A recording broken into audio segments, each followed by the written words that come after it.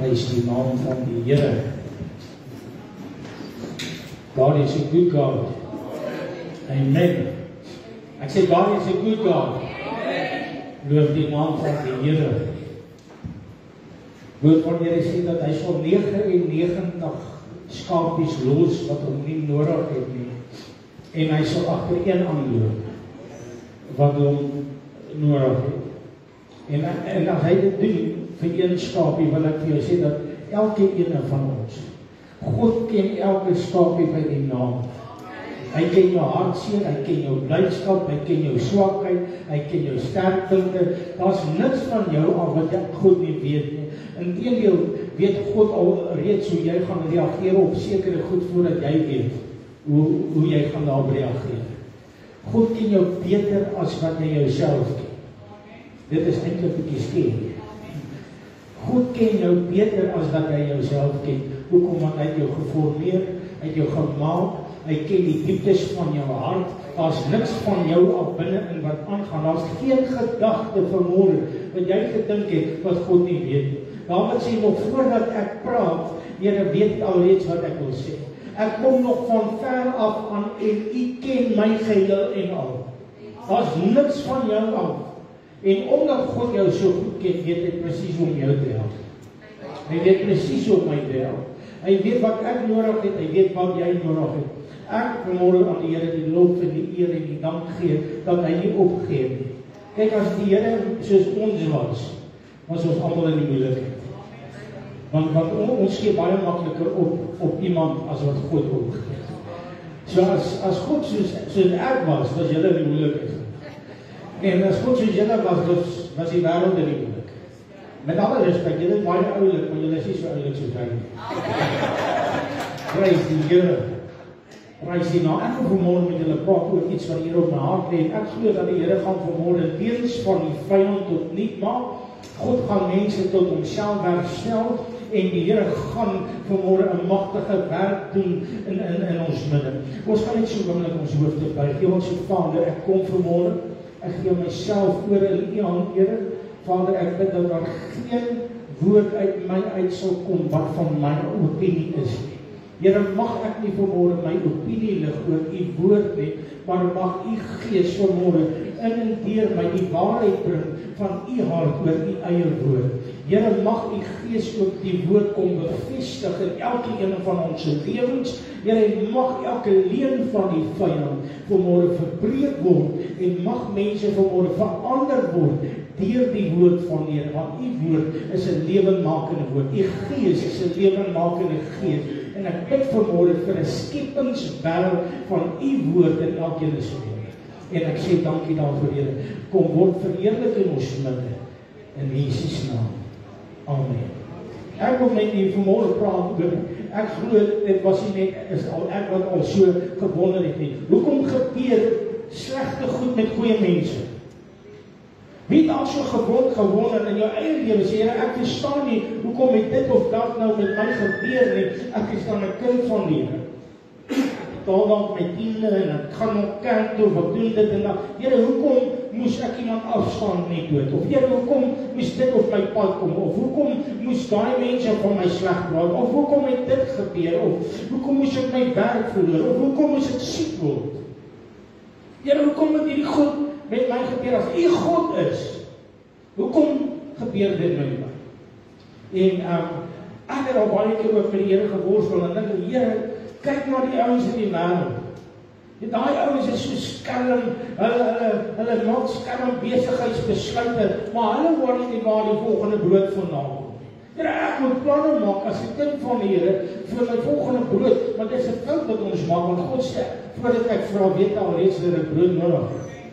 Dat hy vir my voorsien, ek hoef nie bekommerd te wees oor skoene of klere oor of kos of wat al die dinge nie, want my hemelse Vader weet ek het dit nodig, maar as ek net op my plek kan kom, waar ons al totale geloof het. Maar ek het al baie keer gewonder en sê, Here, ek verstaan dit nie. Ek verstaan nie, Here, maar daar is 'n leuen wat die vyand oor ons bring, dat ons dink dit gaan baie keer net sleg met goeie mense. Maar ek wil vir julle sê, almal in hierdie wêreld, goed of sleg, gaan deur dieselfde tipe goed. Dis die werklikheid. Daar's goeie mense met wie dit goed gaan, daar's goeie mense met wie dit sleg gaan. Daar's slegte mense met wie dit goed gaan en daar's slegte mense met wie dit sleg gaan. Dis die realiteit dat dit kan met enige mens enige tyd of goed gaan of sleg gaan. Enige iets kan enige tyd met enige mens gebeur. Dit is die realiteit. Ons is mense en ons is in 'n gebroke wêreld wat lankal nie meer volgens die voorskrifte van God opereer. Hierdie wêreld het lankal God se plan en sy skepingsplan en sy skepingsdoel van afgewyk. So mense staan nie meer, lankal nie meer, in God se oorspronklike raad van hoe hy wil gehad het hierdie wêreld moet wees. So hierdie wêreld is absoluut gebroke omdat hulle wegbeweeg het van God as die raadgewer van hierdie wêreld. So ons is in 'n stukkende wêreld. En daar is 3 elemente wat 'n rol speel in die hele wêreld. Daar is God en daar is die duiwel en daar is die mens. Ons het baie keer meer gekyk na God en na die vyand. Hoor van julle sê ek het gekom dat jy 'n lewe kan hê en lewe in oorvloed, maar het gesê dat die dief kom om te steel en te slag en te verwoes. Amen. So daar's die vyand, dis 'n realiteit en daar is God en sy plan en dan is daar die mens. Nou waar die mens is daar gewoonlik chaos. Jy kan maar net reg deur die Bybelse geskiedenis van kyk, waar die mens is daar maar altyd bietjie moeilik.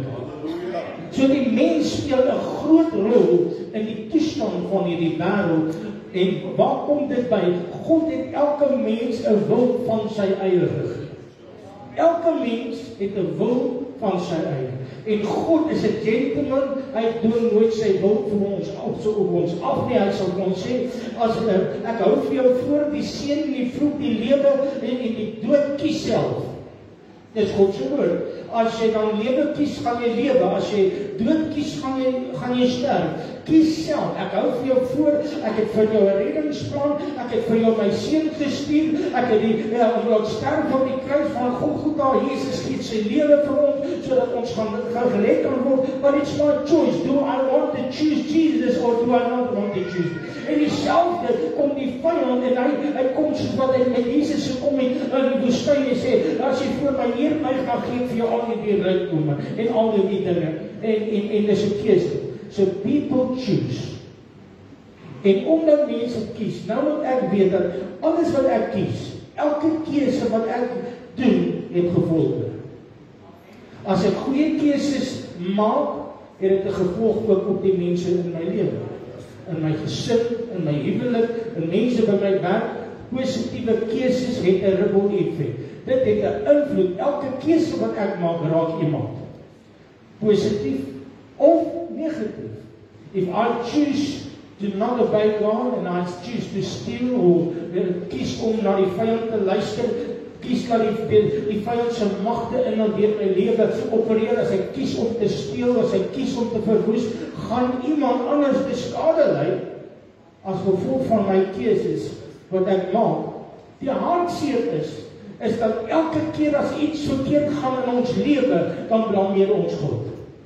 Elke keer as goed nie gaan soos wat ek dink dit moet gaan nie, die pastoor, ek kan nie verstaan, hoekom die Here dit nou toelaat in my lewe nie. Here, pastoor, ek kan nie verstaan, hoekom doen God nou dit nie? Of wil God my dan nou nader kry? Ek wil 'n stelling maak, as God enige iets anders te gebruik om my nader aan hom te kry, verklaar hy dat Jesus se dood het nie gewerk om dit te doen nie. So hy moet nou siekte bring en hy moet 'n karongeluk bring en hy moet dood bring sodat ek nou hom moet leer ken. Nee, Jesus, die kruis van Golgotha is nog net so kragtig as wat dit was voor in die wat God wel doen, wanneer storms losbreek in my lewe, dan is hy daar om vir my te sê, as jy deur diep water gaan, is ek met jou. Hier is ek. So ek raak bewus van God se afhanklikheid wanneer goed verkeerd gaan in my lewe. Maar dit is nie met God dit bedoel nie. Want die woord van Here sê vir ons dat God versoek nie deur die kwaad nie. En vir self, want elke goeie gawe kom van God af. So ek wil dit vanmôre tydelik maak. Nou wil ek hier by Ecclesiastes hoofstuk 8 lees vanaf vers 11. Hy sê, omdat die oordeel oor 'n verkeerde daad nie gou voltrek word nie, Daarom is in die hart van die mensekinders in hulle vol om kwaad te doen. Aangesien 'n sondaar 100-maal kwaad doen en hy lang lewe. Maar nou maak hy hierdie stelling, luister mooi, en dit is waar ons aan glo. Hy sê, alhoewel ek weet, dit goed sal gaan met die wat God vrees, omdat hulle voor sy aangesig vrees, en dit nie goed sal gaan met die goddelose, omdat hulle voor sy aangesig God nie vrees nie. En dit is waar ons baie verstaan. So dit moet net my goed gaan, want ek is 'n kind van God, en hulle wat God nie dien nie, dit moet met hulle goed gaan, volgens God se reëls en God.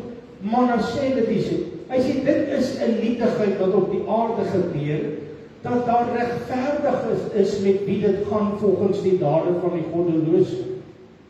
En dat daar goddeloses is met wie dit gaan volgens die dade van die regverdiges. So sê ek dan dat dit ook alles nietigheid is. Die realiteit is, ons weet dat die Here een ding sê en die woord sê 'n ander ding, maar wat beteken dit dan vir my om God se guns te hê terwyl goed aan verkeerd kan loop? As ek dan nou sê alles gaan net altyd met my goed gaan, alles gaan net lekker gaan, dan dit is nie die realiteit nie. Die realiteit is dat die woord van die Here sê vir ons, as Jesus vervolg geword het, sal ons gaan vervolg nie. Hoekom? Want hierdie wêreld is nie meer onder die vyand is bestuur van hierdie wêreld, die vyand, God is nog steeds die heerser oor alles, maar die vyand is nog steeds op hierdie wêreld los om kwaad te doen, en die mense kies of hulle vir God luister en of hulle nie. En as mense in my omgewing nie na God wil luister nie, is die kans baie groot dat ek gaan seer kry in die proses. Beteken dit dat God dan net alles toelaat? God het vir ons aangestel om te heers op hierdie aarde.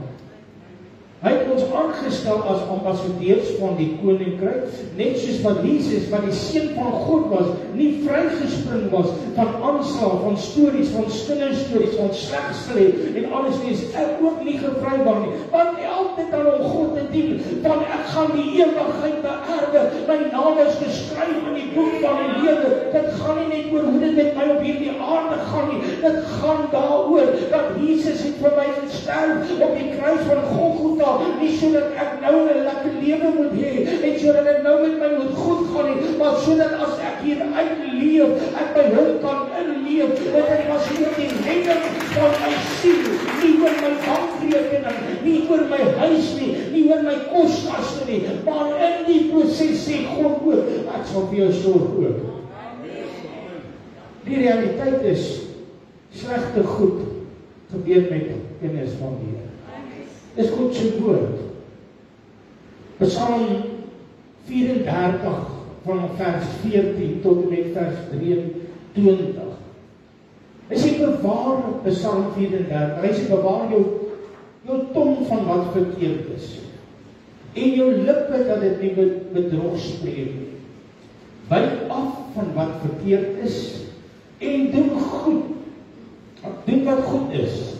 Soek die vrede en jaag dit na. Hierdie skrif is baie belangrik. Hy sê die oë van die Here is op die regverdiges, en sy ore tot hulle hulp geroep. Die aangesig van die Here is teen die kwaaddoeners, om hulle gedagtenis van die aarde af uit te roei. Hulle roep en die Here hoor en hy red hulle uit al hulle benoudhede.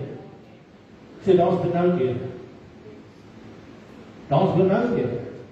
Al praat ek reg, al bely ek positief, al spreek ek lewe, al roep ek die goed wat nie bestaan of dit nie bestaan nie, al doen ek, al staan ek op die woord van die Here, daar gaan tye kom wanneer ek benoudhede het. Dis 'n realiteit. Maar ons is nie, we are on spiritual warfare. If you don't like it, if you don't believe of vandag weer sê, we are in spiritual warfare. Dit is nie vir my snaaks as goed verkeerd loop in my lewe nie, want die vyand haat my met 'n passie, maar een ding weet ek, dat alles wat die duiwel van my afsteel, God vir my sal teruggee, en hy, as ek nie nou op hierdie aarde nie, gaan daar 'n dag kom, wanneer ek voor die troon van die Here gaan staan en hy vir my gaan sê, kom in, my geseënde, oor weinig was jy getrou, oor veel gaan ek jou aanstel. There is a day that I'm going to stand before God and I will know that He will be worthy. Want die woord van Here sê, ek is seker dat die lyding van die teenswoordige tyd nie sal kan opweeg teen die heerlikheid wat ek eendag gaan hê. So dit is nie nou maklik. Wat help dit dan om die Here te dien? Because my home is in heaven, just waiting for me. Jesus, ek sê, ek gaan om vir jou 'n plek te berei. En as ek gegaan het, dan kom ek weer om jou te kom haal, sodat jy by my kan wees. My pa het dit altyd my geleer, hy sê, my kind, wat help dit ek kry nou swaar hierso, dan wil jy hierna ook gaan swaar kry. Ja, maar jy kry nou swaar en dan raak jy rebels omdat jy swaar kry en dan mis jy dit. Dan gaan jy vir ewig swaar kry ook nie. Maar weet jy wat, dan kom die woord van die Here. Hy sê die Here is naby die wat gebroken is van hart. Hy verlos die wat versla is van gees. Menigvuldig is die teëspoede van die regverdige. Maar uit die almal red die Here op. We have a God. We have a Savior. Ons het 'n rots, ons het 'n skuilplek, ons het 'n anker, ons het 'n verlosser, ons het 'n geneesheer. As ek nie geneesing ergens nodig gaan haal het nie, hoekom is God dan vir my 'n geneesheer as ek nie dan ergens van siek word nie? Hy is my geneesheer. As ek dan nie gaan skuiling ergens nodig het nie, hoekom is hy vir my 'n skuilplek? As ek nie gaan beskerming ergens nodig het nie, hoekom is hy my skild en my panser?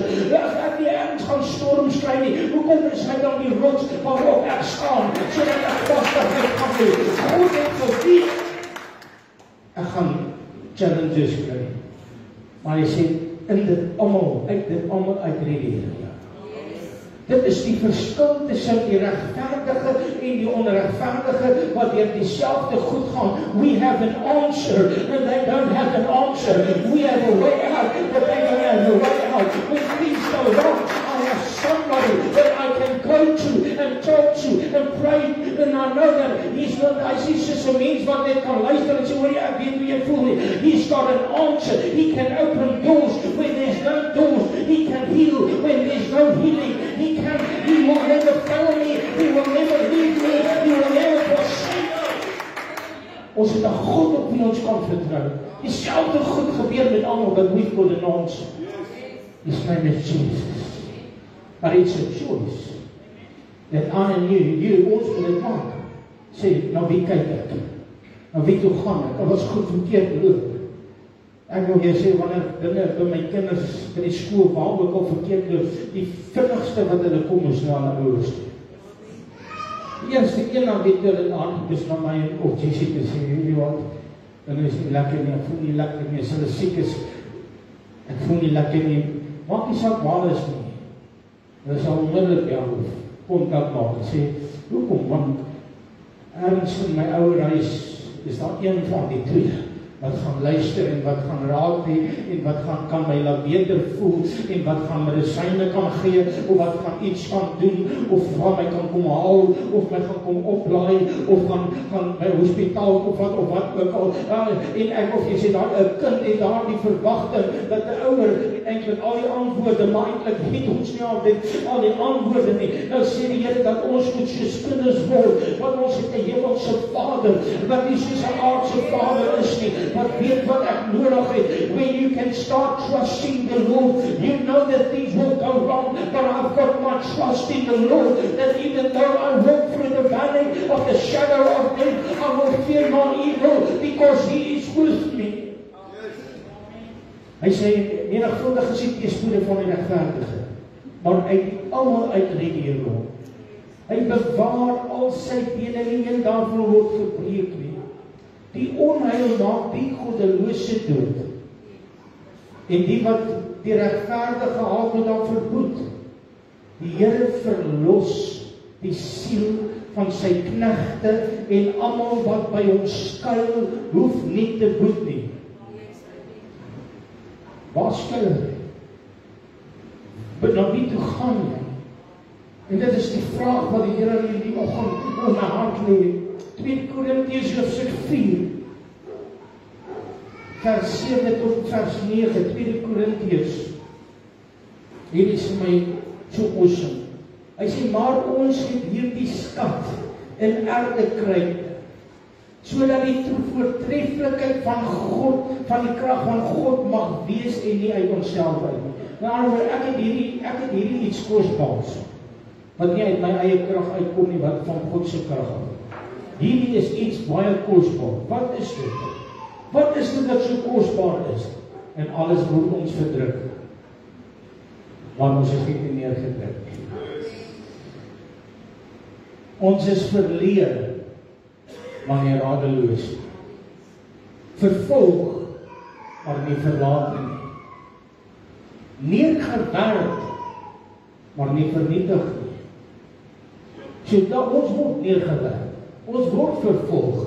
Ons het 'n plek waar ons verleef voel. Ons het omstandighede, maar ek het 'n skat in 'n aardekruik wat nie uit my eie krag uit is nie. Dit maak nie saak waar ek myself gaan kry nie, en maak nie saak wat die vyand gaan doen nie. Dit gaan tot my ondergang kom nie. Dit gaan tot 'n getuienis uitloop vir wat God my gaan doen. When the enemy surrounds me, God will make them flee. En so hulle kom op een pad, sê die woord van die Here, kom hulle na my toe aan, waarop 7 paaie vlug hulle voor my uit. So ek het 'n getuienis, ja, daar was daar wat ek miskien omsingel was. Daar was daar wat ek verleef was. Daar was daar wat ek gevoel het of ek geval het.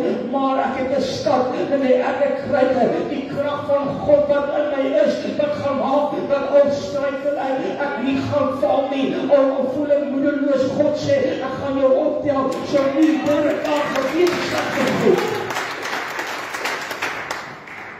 Want niemand kan my uit die hand van God uitdruk. Niemand kan my naam wegvat uit die boek van die lewe uit, die behalwe as ek self wegstel van God. Sien, maar die vyand wil hê dat ons moet dink dat elke verkeerde ding, ja, kyk wat doen God nou. Jy sien, en nou kyk ons na wat die verkeerde kant. Dit weet die vyand is so veel goed. Is soos 2 ouens wat met hulle rug na mekaar te staan, dan kom hy en dan klap by jou van die ander kant af, as jy opkyk, dan sê jy, weet nie, is daar uit jou geklap. Die vyand kom en hy gee ons kyk hier 'n paar houe, dan draai hy om en sê vir jou, kyk wat doen goed. Jy het nou die Here begin dien en dan gaan alles verkeerd in jou lewe. Dis nou die God wat jy dien.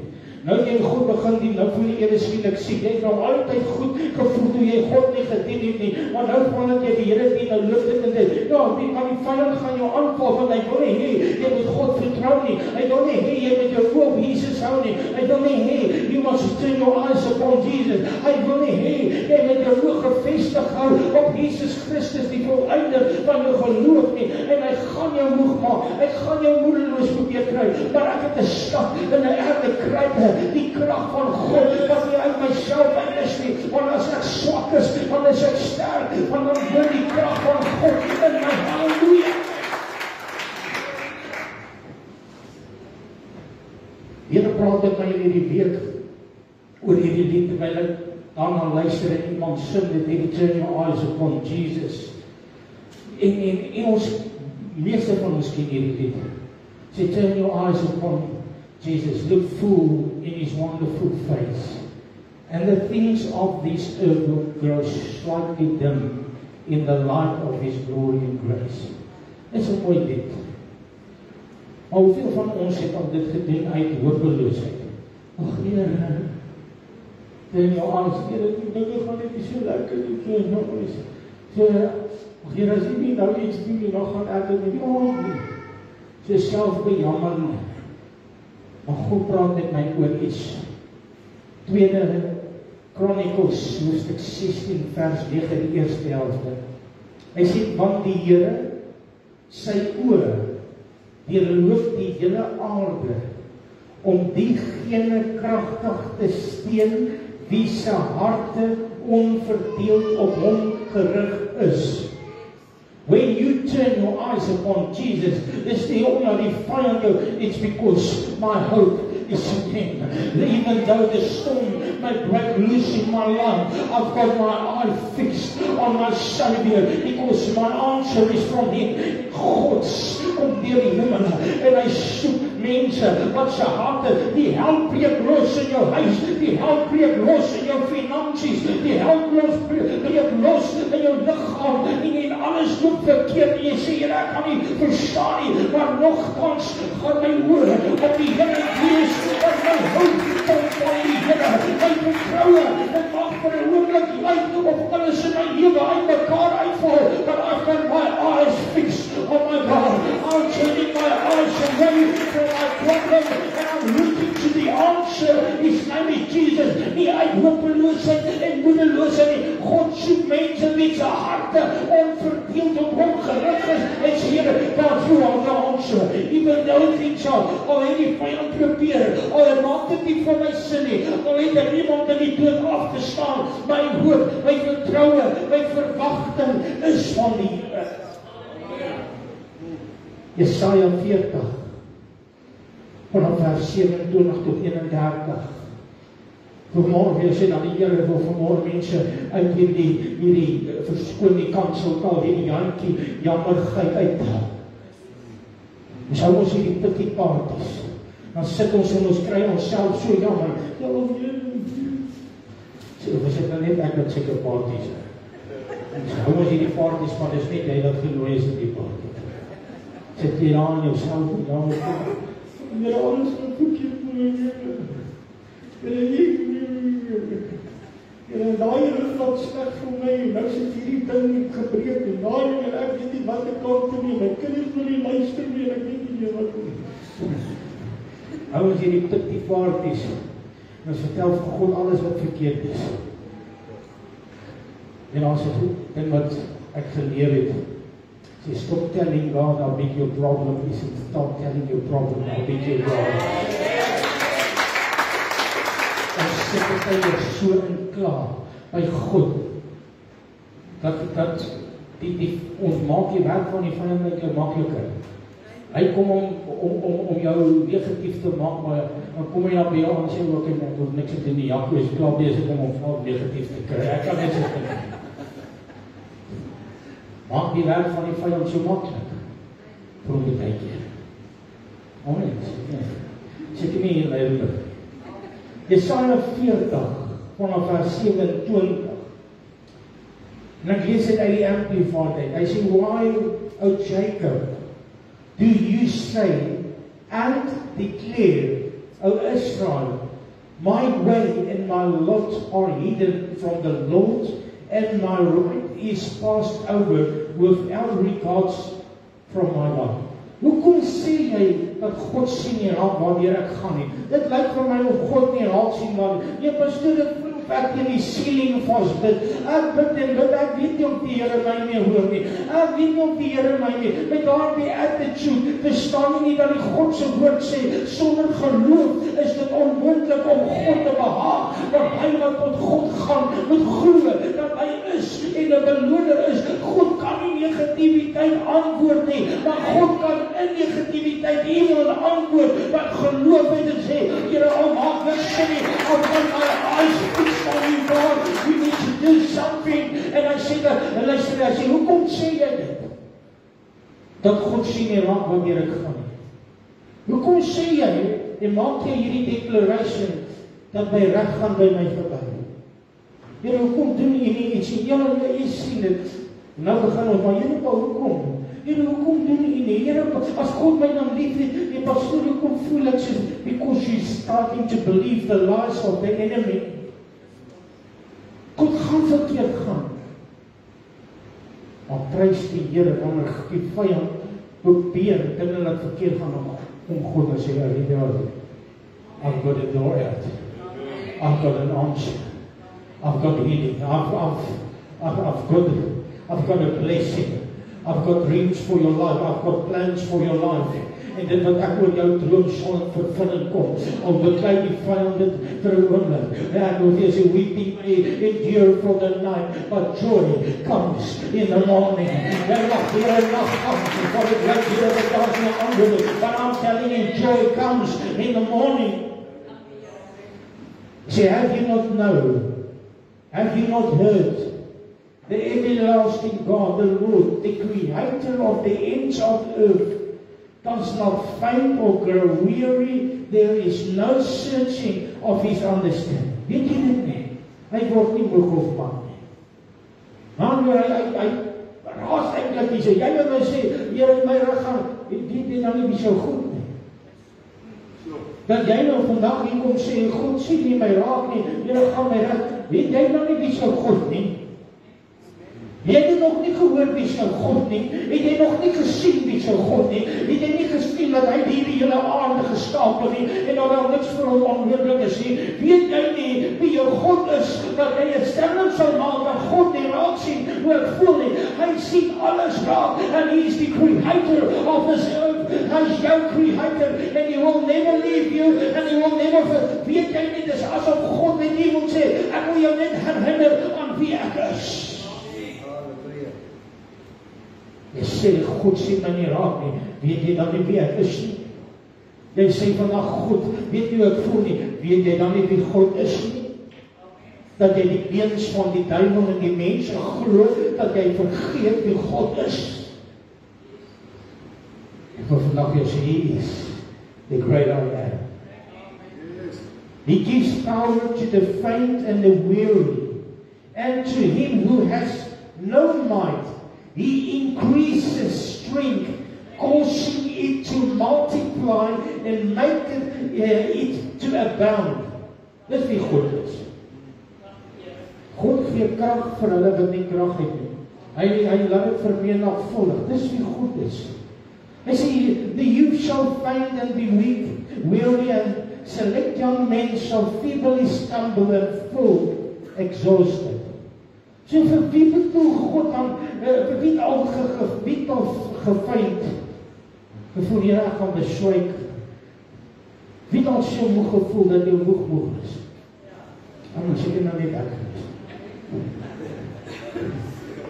Ek is gewoon moeg gewees, dan kan ek nie even sê, hoekom as ek moeg nie, maar alles is moeg. Jy so moeg dat jy nie van die saak kan raak nie. Dat is die Here. Net gewoonlik wanneer ek vyand jou kom katase met allerhande leuns en allerhande gedagtes en God sien jou nie raak nie, niks gaan nooit regkom nie, en daar's nie 'n deur uit nie, en weet niemand weet hoe jy voel nie, en hulle wat dink hulle weet hoe jy voel, het uitsprake oor jou wat glad nie as die waarheid oor jou is nie, en dis ons Paul dit. Amen. Vers 31, but those, so vir wie is hier, but those, vir hulle,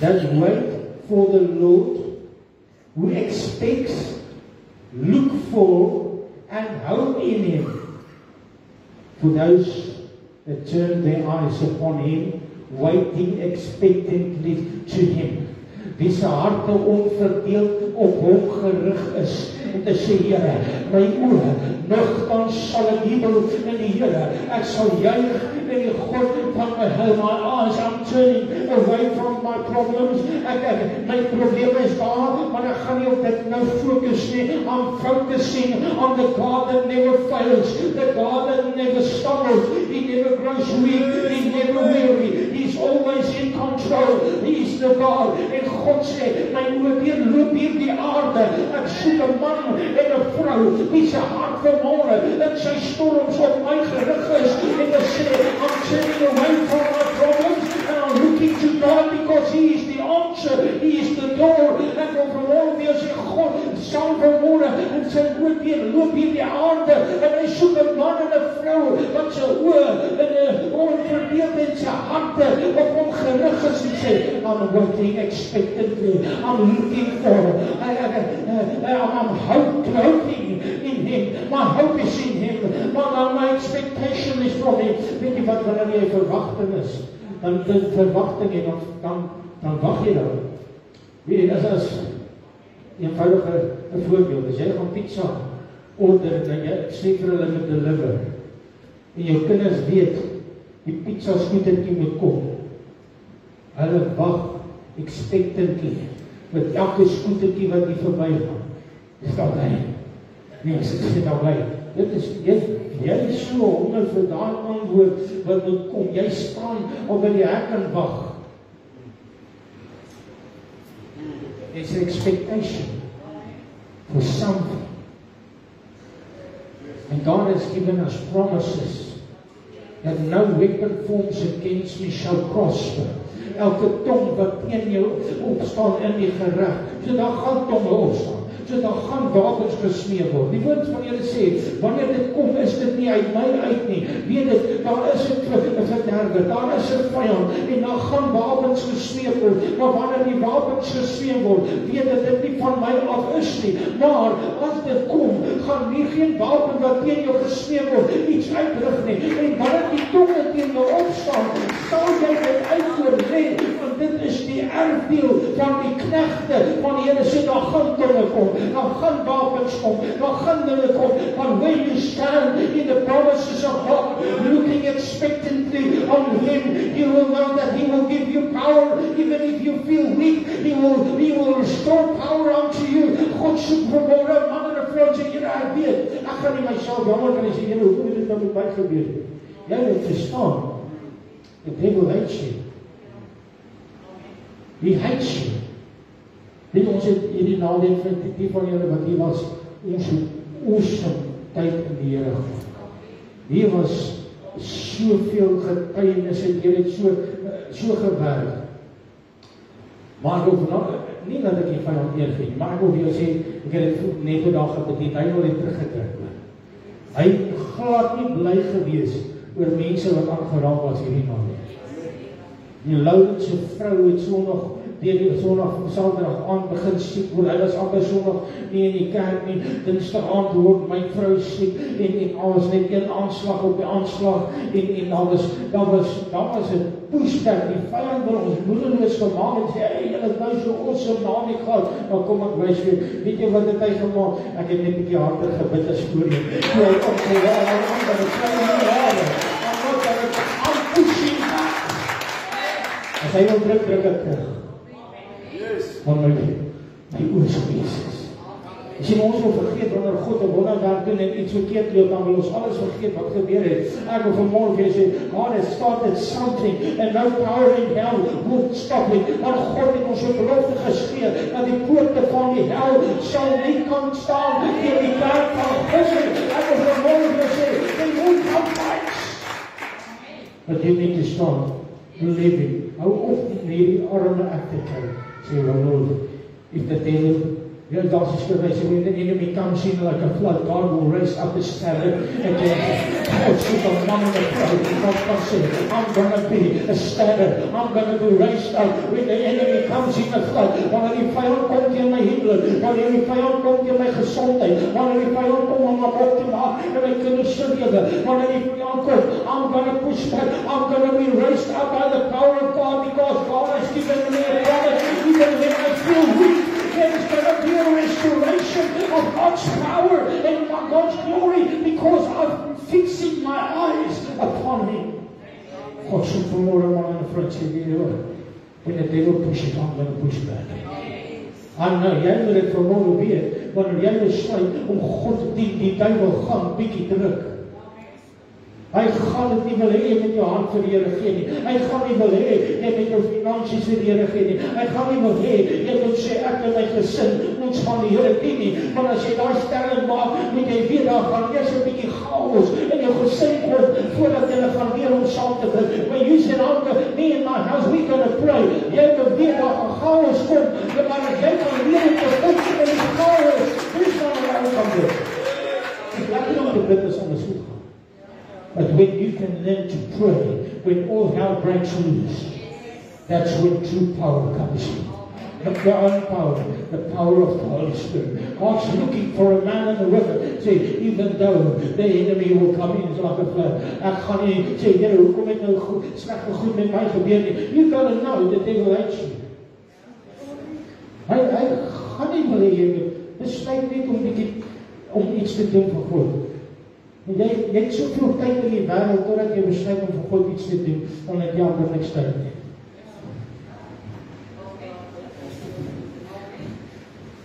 Jy het soveel tyd, soveel son al lê daar, jy sê ek het niks te doen nie, ek is so velig, ons alles besluit nie om kerk toe te gaan.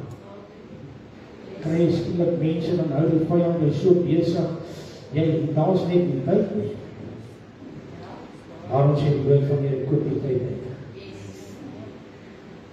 Ek wil vanmorgen vir jou sê, weet jy wat slegte goed gebeur het? Die mama. Maar die Here wys my in hierdie tyd, ons is in 'n tyd meer as ooit van tevore. Only those that have turned their eyes upon Him, waiting, knowing where the power and the answer comes from. Even if the world around me will be shaken, I will not be shaken, because He's my firm foundation. Woord van die Here sê hulle wat na die woord van die Here luister en dit doen. Hy sal wees soos 'n man wie sy huis op die rots gebou het. Die storms gaan kom, die reën gaan kom, en dit gaan teen jou aan die huis aanslaan, maar hy gaan bystaan. Hoekom? Want sy fondasie is op Jesus. Ek het die woord van die Here gebring vanmôre. En ek weet die Here praat vanmôre met iemand wat baie vrae gehad het. Here, hoekom is hierdie ding met my gebeur het? Hoekom is daar baie goed wat gebeur het? Baie keer is dit die mens, baie keer is dit die vyand, baie keer is dit my eie keuses. Maar wat ook al die oorsaak van die storm in my lewe, kan die storm die aansien. Of dit my ergens is, of dit die vyand is, en dit is die God doen nie die kwaad nie. So of dit nou ek is, of iemand anders is, wat jy wil luister nie, of dit die duivel is, dit is nog steeds hartseer, wanneer ek iemand verloor aan die dood. Dit is nog steeds nie lekker nie. En ons sal nooit alles weet, nooit alles verstaan nie. Ek kan baie keer nie baie alles verstaan nie. Party mense bid ons voor, hulle word onmiddellik gesond, ander bid ons voor en hulle gaan huis toe. Ek kan nie weet hoekom nie. God maak dit rustigheid nie, weet God weet beter as wat ek weet. En ek hoef nie alles te verstaan nie. Die woord van Here sê, ek ken nou ten dele, maar eendag sal ek ten volle. Maar ek weet net een ding, God is regverdig in alles wat hy doen, en daar's geen, luister nou mooi, geen onreg en goed nie. Daar's nie een verkeerde gedagte in goed nie. En daar's geen verkeerde motief in goed nie. Daar's niks duisternis in God nie. Hy's absoluut lig, hy's heilig, hy's soewerein, en elke besluit is hy soewerein, en hy's regverdig, en daar's geen onreg in God. En as hy dan die goeie regter is, moet ek weet wat ook al die uitkoms, weet hy iets wat ek nie weet. But I need to trust Him. I need to trust Him completely, even if I don't know the answer. Dis die moeilikste ding, om vrede te maak, om te weet dat ek gaan nie altyd al die antwoorde hê nie. Ek gaan nie al die antwoorde vir jou lewe in jou storm sê nie. But I know somebody that knows the answer, and that is enough for me. As long as I'm in His hand, and He knows the answer, then I'm in the safe place. Wil jy net op jou voete staan saam met my vanmôre? Wil jy net vanmôre net jou oor terugbring op die Here en sê, Lord, I just want to turn my eyes upon You. I just want to turn my eyes upon You. Vader, ek het die woord gebring, soos wat U op my hart gelê het. Vader, ek bid dat U deur U Gees elke leuen van die vyand wat mense op 'n plek bring van 'n rebellie teen U, dat U daar die leuns van die vyand nou tot niet maak en sal afbreek. Here, al is daar mense wat seer is, ek eer die Here dat U nog stukkende mense heel maak. Here, dat U woord sê dat U is naby aan hulle wat gebroken is van hart, verslae is van gees. Here, dankie dat U ons red uit al ons benoudhede. En eer die Here dat U ook vir elke een in hierdie plek nou rustigheid bring, vrede. Elke rebellie wat die vyand veroorsaak het, dankie dat dit vanmôre verbreek is. Here, elke misverstand oor U hart oor mense, dat dit vanmôre tot nie kom. Vader, en Dis okay as ons nie alles verstaan nie. Ons maak vrede met dit. Maar ons weet nie weet. En dis genoeg. God, that we want to turn our eyes away from every distraction and every lie and everything, and we want to turn our eyes upon you, hoping, expectantly, looking for the God of our strength, the Lord of our salvation, our God, our healer, our provider. Lord, we turn our eyes upon you. Here met ons harte volkome gerig op U. Dankie Here dat U vanmôre mense se harte teruggedraai het. Uit storms, uit chaos, Here dat U dieselfde tyd manne en vroue oprig wat in hierdie tyd gaan staan as ambassadeurs van die koninkryk en sê, even though things go wrong, I choose to worship. Even though things doesn't make sense, I choose to believe. I choose to put my hope in you, because you have never failed me yet. Jesus' love has never failed me. There's one thing that I know, that wherever I may go, Jesus' love has never failed me yet. Dankie Here vir hierdie woord. Dankie Heilige Gees dat U reg weer hierdie week met ons oor hierdie woord sal praat. Ons gee aan U lof, eer, dank en aanbidding in Jesus naam. Amen. Ons gee U lof.